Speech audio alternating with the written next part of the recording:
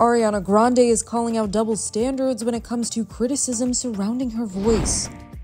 The singer, who's set to star in John M. Chu's Wicked movie musical as Glinda alongside Cynthia Erivo, has been called out online for changing her voice for the film, with many noting she still continues to speak in her Glinda voice. After she appeared on Penn Badgley's Pod Crushed, the singer addressed the mockery on TikTok over her different speaking voices.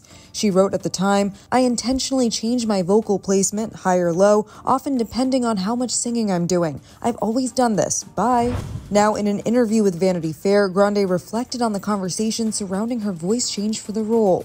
"There is a part of the world that isn't familiar with what it takes to transform your voice, whether it's singing or taking on a different dialect for a role or doing a character voice for something."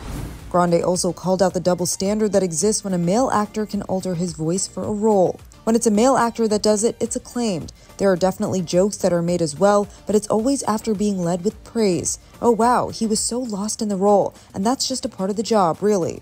She added, "Tale as old as time being a woman in this industry. You are treated differently, and you are under a microscope in a way that some people aren't." Austin Butler was another star who notably got attention for his voice change for his Oscar-nominated performance as Elvis Presley in Elvis. He said at the time, "I often liken it to when somebody lives in another country for a long time, and I had 3 years where that was my only focus in life, so I'm sure that there's just pieces of my DNA that will always be linked in that way." For more on this story, head to THR.com. And for the latest entertainment news and updates, keep watching the Hollywood Reporter News.